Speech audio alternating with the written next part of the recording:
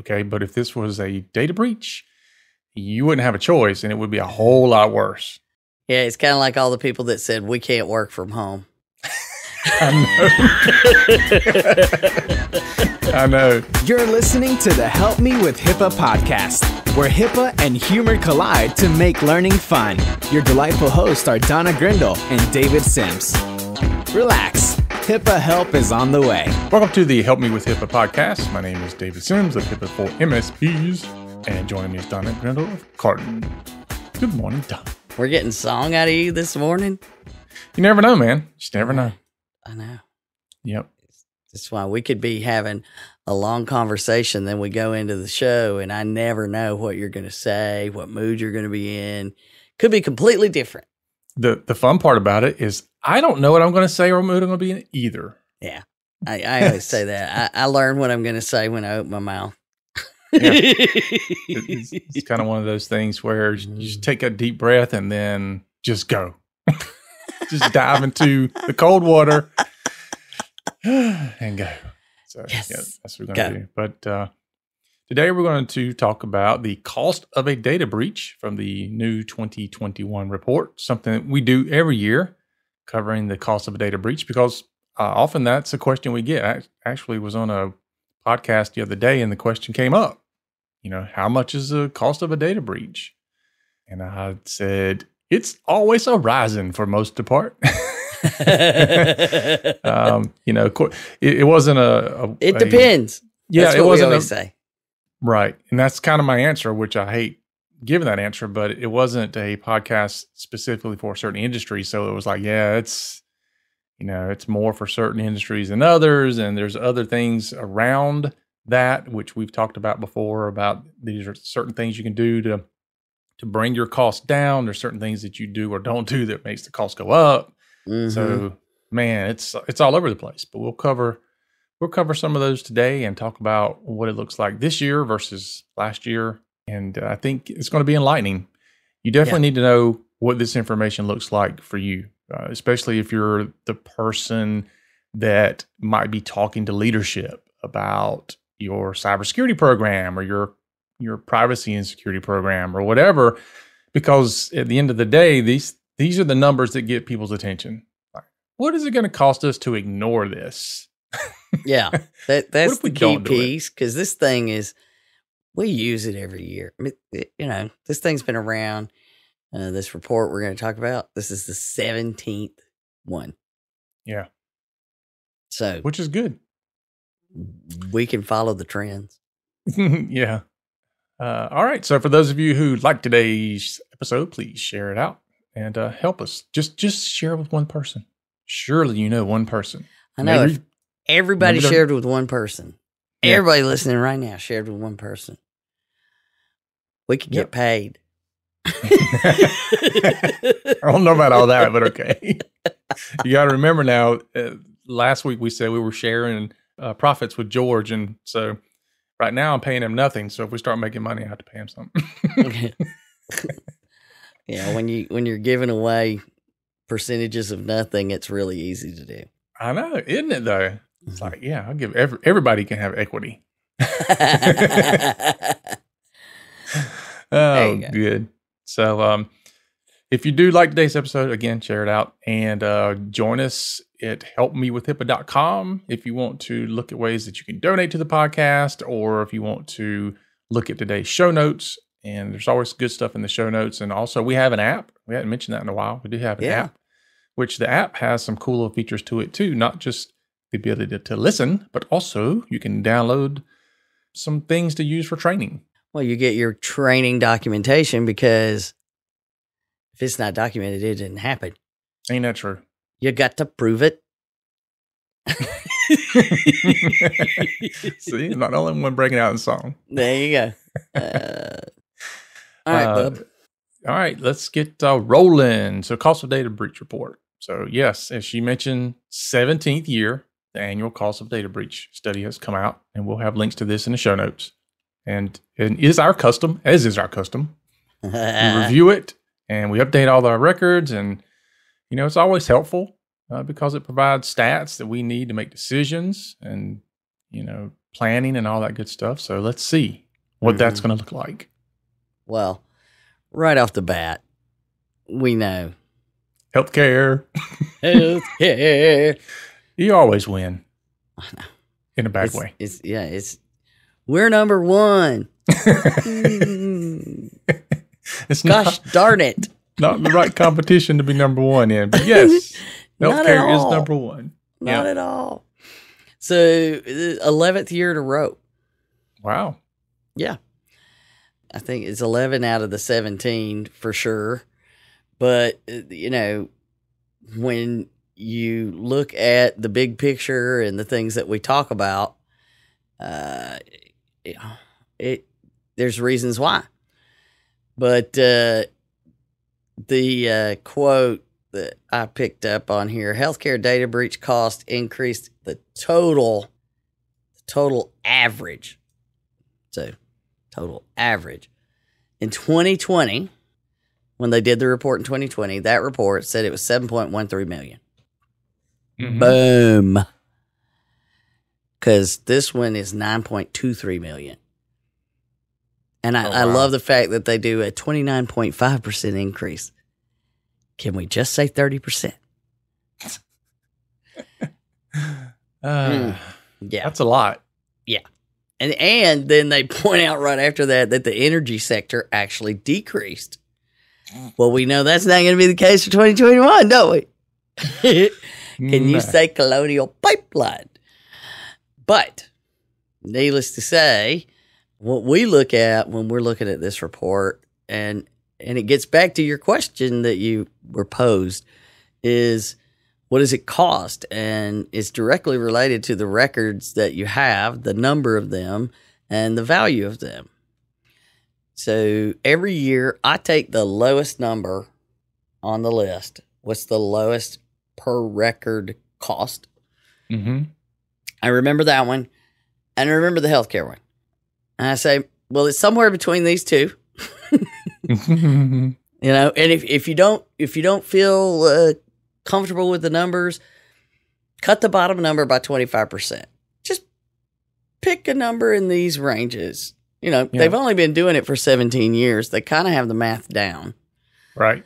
And a lot of people say, well, that's not what it costs. But these take into account soft costs, not just hard costs. That takes into account downtime and loss of resources and compliance and those kind of things that make it expensive.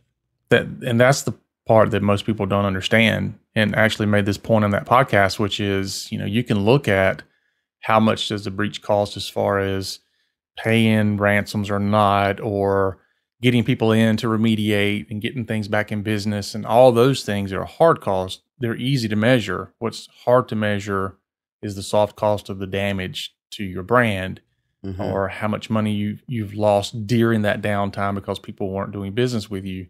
Those are some subjective numbers, but oftentimes it's more expensive than the hard costs.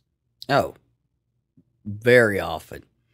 And you don't realize what a resource drain these cases are.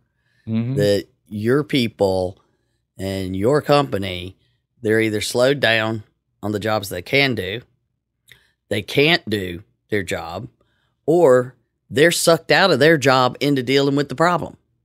Yeah. That's why I always think it's funny when you mention something to somebody like doing an audit, and like a deep audit, one that's going to be a bit disruptive. Yeah. And we don't have time to do that. We can't be putting expensive resources toward that. Yeah, we're too busy. I'm like, okay, but if this was a data breach, you wouldn't have a choice, and it would be a whole lot worse. Yeah, it's kind of like all the people that said we can't work from home. I know. It's funny. My wife used to work for a company, and that was, the CEO's like, nobody shall ever work from home. It's not possible. And, now everybody's working from home. It's amazing what becomes possible when it has to be done. Yeah. Yeah. And that's exactly the scenario that you end up in when you're in a data breach. Mm-hmm. I just don't, for people, I don't get it. So when we look at the per record numbers, last year, The low end was 146 per record. Okay. It's now gone up to 161. Got a raise. Bad guys got a raise. I know. The criminals are taking the victims for more money and costing them money, because all of this money doesn't go to the criminals. And a lot of people think of it just in that way. But, you know, the healthcare number is, you know, irrelevant at some point, is what I say. Because most of the groups that I work with, I say, let's just take the bottom number. Let's don't even look at the total terrible stuff. Yeah, let's just look at the bottom number. And if you're in healthcare and you're of any size and you have, let's say, even 1,000 patient records times 161. Let me carry to 161,000.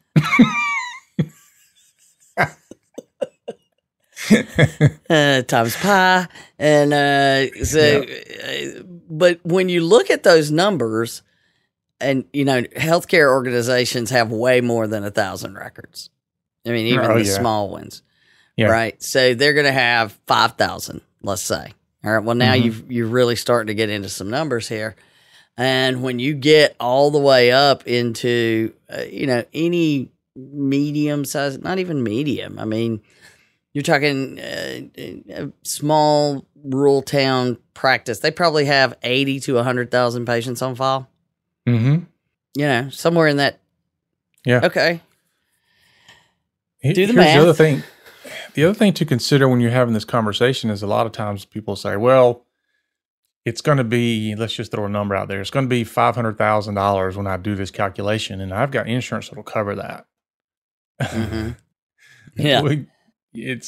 I have to laugh because you don't know necessarily if the insurance is going to cover it. Oftentimes you don't know what they're going to cover.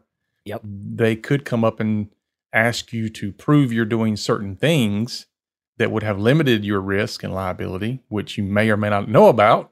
Which you probably should know about beforehand, because I've seen these things happen. And then the other thing is they're often not covering some of these soft costs we're talking about. They may cover the hard costs. The soft costs, maybe not. Again, there's a lot of ifs.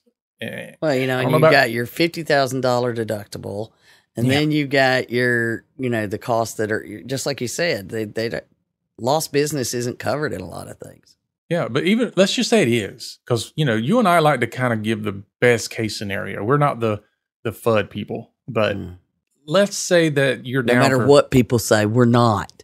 We're fun, not FUD. Let's say you're down for 2 weeks, okay, which is probably a bare minimum, but you're down for 2 weeks. Let's say the insurance does cover all of the business you lost for 2 weeks. Do you think at the 2 week mark that all of a sudden business is going to just be right back to normal? I mean, there's a number of patients that'll never come back to you. There's damage that's done, you know, for long periods of time that insurance is not going to cover. Yep. And there's a lot of time where you're in there and you say, well, this year we're going to accomplish A, B, and C, and we're going to expand into this, and that's part of your business plan. That gets shot out the window. Dude, 2020 shot all of my business plans out the window. Yeah, I have a slide about 2020 that has business plan going to shredder. That's it. That's 2020. And the sad thing about it is, you know, we had plans basically for the next 3 years. It just, all of them's gone. Yeah. Because it changed so much. It's just like, okay, you know, it's not like you can say, all right, let's 2021, let's do what we're going to do in 2020, because now everything's different. The focus is different. The people's challenges are different. So it's like, we got to start over. You get the eraser out. I know. It's like, all right, that crystal ball didn't work. Let's try this one. So if you look at how everything had to transition to 2020 and the attacks became more plentiful, and our vulnerabilities opened wide up, because last year's report, they took into account that they were anticipating additional cost because of all the remote workers. And guess what? They were right. They were. Yes. So, needless to say, there's not surprises in here as far as the findings and the numbers that reflect what all we've been through as we have thrown everything out and started over. Mm-hmm. But, the same numbers, the same big impacts that they recognize is what's the biggest impact for making the breaches less expensive and what's the biggest impacts for making them worse. That's what we've always looked at. And then I show people, like, when I'm making my recommendations, that's why. Where'd you get this stuff, Donna? Is this just your good idea? How do you set priorities? Well, let me show you some numbers, because I am a math and science nerd. If it's got numbers, I'm going to analyze them. I can't control myself. I'm like, how did that get there? Let me see where that came from. I'd like to know how they calculated that. So, what are the most frequent initial attack vectors? Well, you love the attack vectors. If you have any type of controls in place, do you think that these attack vectors really are protecting you in the first place? Because a lot of people just say, well, I don't have to, there's no sense in doing this because, they're going to get me anyway, or everybody's out there. And it's really not true. But as we have often said, that when you evaluate things, there's a lot of times a person involved. Oh, yeah. It's like I always say, it's either because somebody did something they shouldn't have, or they didn't do something they should have had. Exactly. So, and so that's how we look at it from, those initial attack vectors. Same thing. My guess is, the business, well, they call it, the nerd speak is BEC. Right. Yeah. Business email compromise. Yeah. Which is, still a big thing. And I know. to think about a lot of the conversation, and we're certainly in that boat, we've had a lot of conversation lately about ransomware. It's all in the news. And I guess to some degree, we're part of the news, quote unquote. But it does oftentimes take the eye off of the other balls that are having to be juggled. We talk so much about ransomware, and then people might think, well, I guess business email compromise isn't a problem anymore because we hadn't heard about it.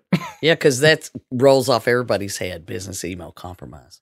Yeah, because it's like, well, what is that? I mean, for us in IT, we may understand it better, but often people are like, I don't understand what you mean by that, or how can that happen? And I was reading the thread just the other day, Donna. You'll love this. An IT guy, he's got a company, but he says, this is an IT thread. Can somebody tell me how I have a client who has business email compromise on a multi-factor account? Well, they're using SMS.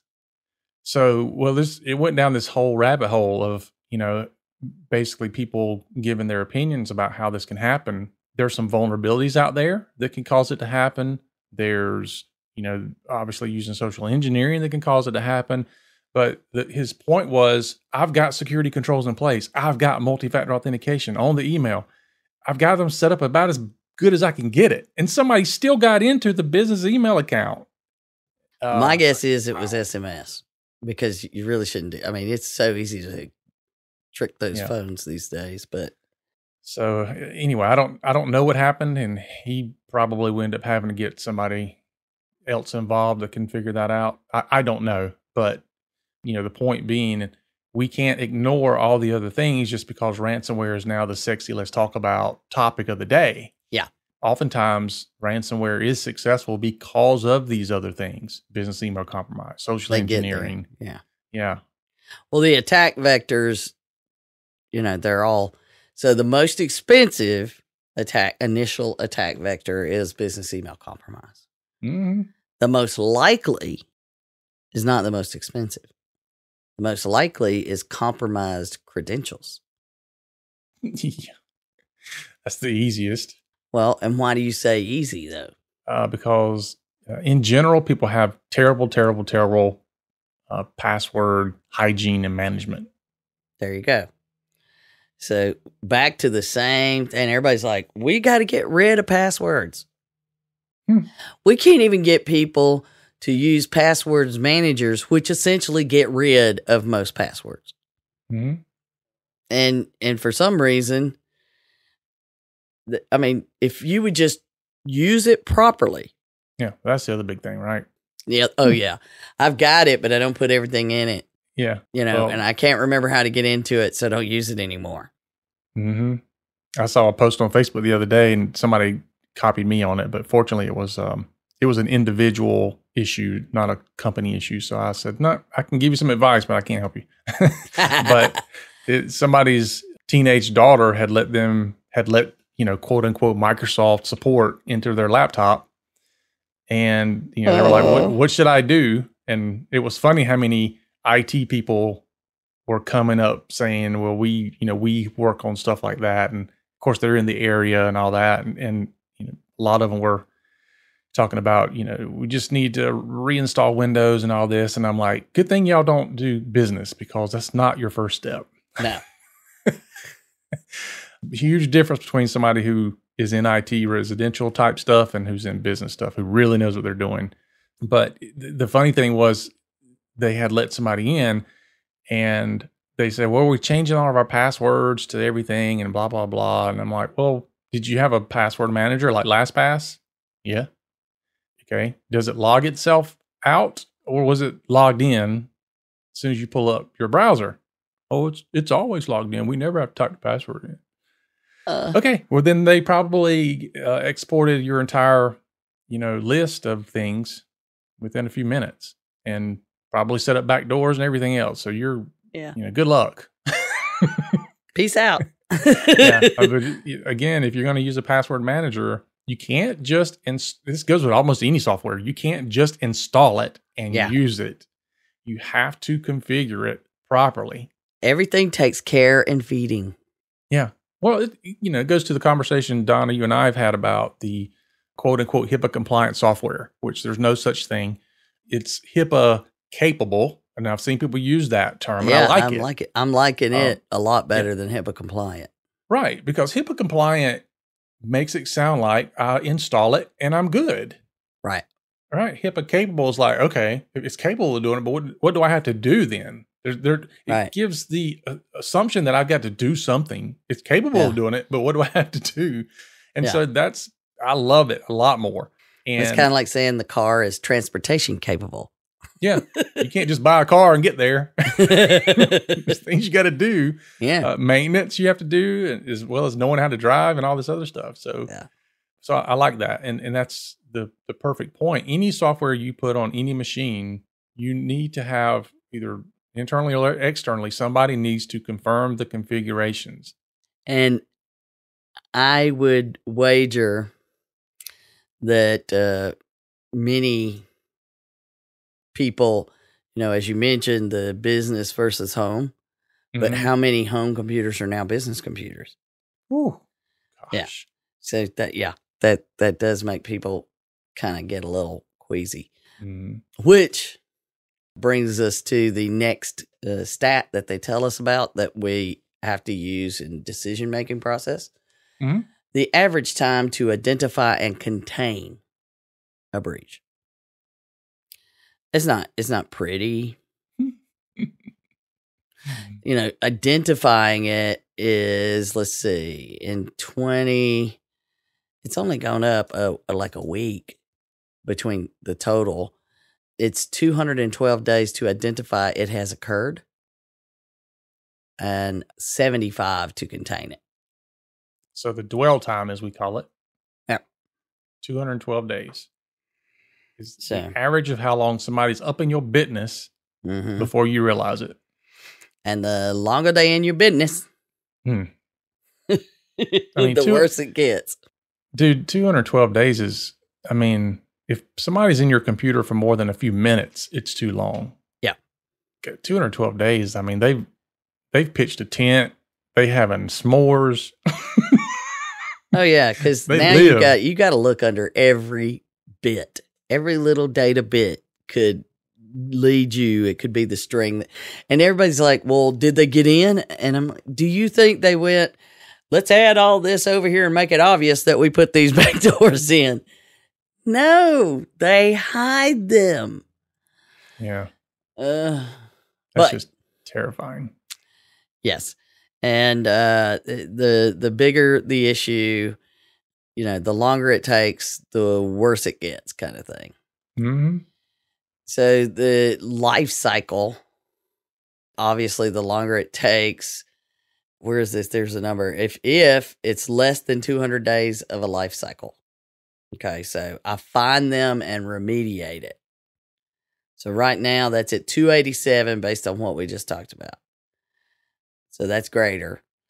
It's the average cost in US dollars for one that's caught in less than 200 days, $3.61 million. Over 200 days, $4.87 million. So just when you find it is dramatic difference in how much it makes it worse. But the breach with a incident response plan, which is the best way to make it better. Mm-hmm. If you look at that, if you have just the team, I have a team. I've established there is a team. The cost of the data breach drops to 3.8. Okay.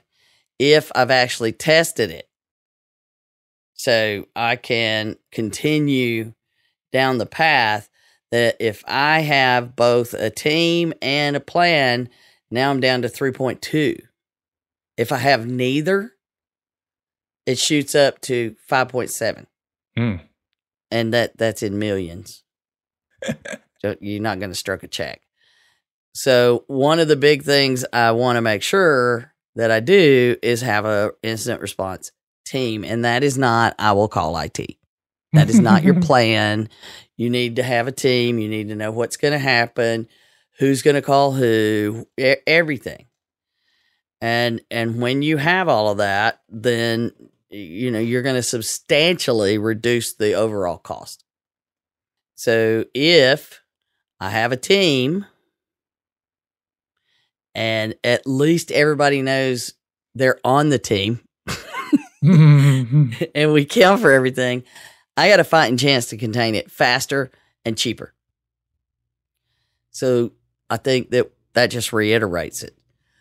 But this is the very first time that they have looked into the impact of zero trust. And they're looking at who's bringing in zero trust. Now, we've tried to talk about zero trust, but, we need to do like a whole thing on it. But basically, it means you assume traffic's bad until you confirm it's good. Because basically, we do it the other way right now. Yeah. And zero trust is making a big difference, they're finding. Yeah. One of the things I learned recently was that there's now the ability, and maybe it's been around a little while, but it's the ability to do zero trust on demand. So you can have something where, it comes in, it trusts it, but it doesn't trust it always. It trusts it for that one point in time or for a certain period of time. And so I thought that was pretty interesting that it's getting that advanced, which is going to be extremely helpful. Is it cheap? I couldn't tell you. I couldn't tell you. Yeah, well, then that tells you they're not talking about the cost. It's like when you go to the restaurant and there's no charge, there's no price on the menu. Yeah. That means you shouldn't ask. Yeah. So, and I heard a new term recently, zero trust as a service. So, it's those things. We'll start seeing it filter down. I think it's still more of an enterprise level thing, and it'll start filtering down, and we'll start seeing it more in the small business market, small and medium sized business market. But it certainly, I think it's going to be a game changer. But like everything in security, we have to understand, how disruptive it's going to be, or how much it's going to stand in the way of getting work done, and then just make those decisions. Well, for those that don't like having to deal with a password, can you imagine them having to deal with every bit of traffic? Yeah, and being sure it's acceptable.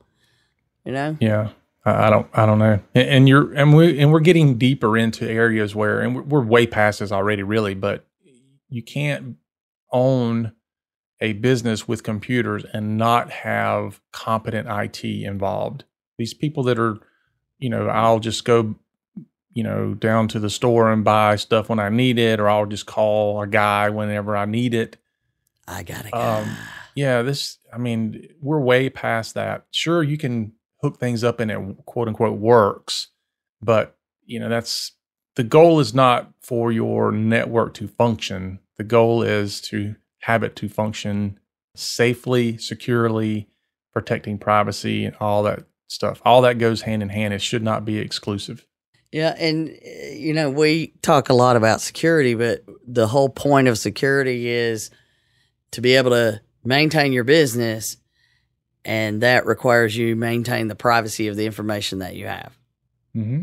Some data requires more privacy than others, and that's where healthcare comes in play. But yeah, it's strictly a risk decision, and it's a risk conversation. And when you have a business, you're looking at everything from, okay, what's the risk of somebody slipping and falling as they walk up the steps to get into the door? There's all these other risks you look at. If you got somebody mopping the floor, you're putting out, signs and stuff, trying to, again, reduce the risk of an issue happening. It's no different in IT, but yet as dangerous as it can be in IT, it's crazy how many times people don't even bother to look at, what are we going to do to manage these risks to an acceptable level?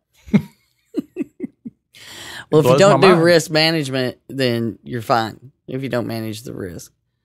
What was the quote I saw on some ad for Daredevils? It's like, other people are worried about, they're afraid to die, we're afraid to live, or, something like that, or, afraid something's going to kill you, afraid versus, if you're living on the edge, if you think you're risk averse and you don't have like professional IT and an incident response plan and all of that, you are not risk averse.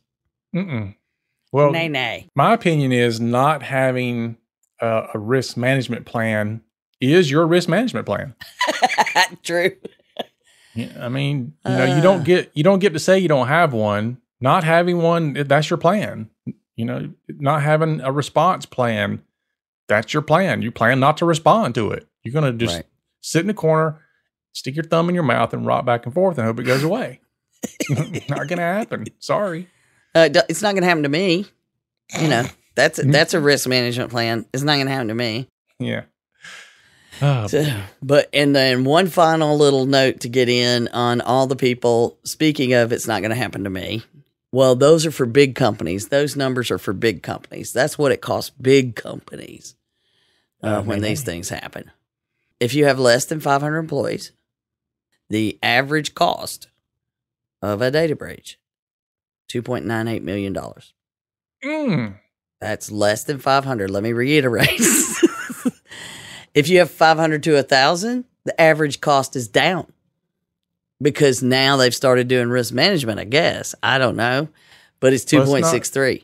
It's not down. It actually went up from 2020, but it's less than if you've got less than 500 employees. Yeah, it went way up on the less than 500 employees. Yeah. It's 2.35, 2.35 as long as you were under 100. It didn't matter last year. Mm-hmm. And the year before, it's pretty close. But then there's a substantial jump when everybody had to, wait, what happened? We all started working from home. Mm-hmm. There was no plan. There's no technology.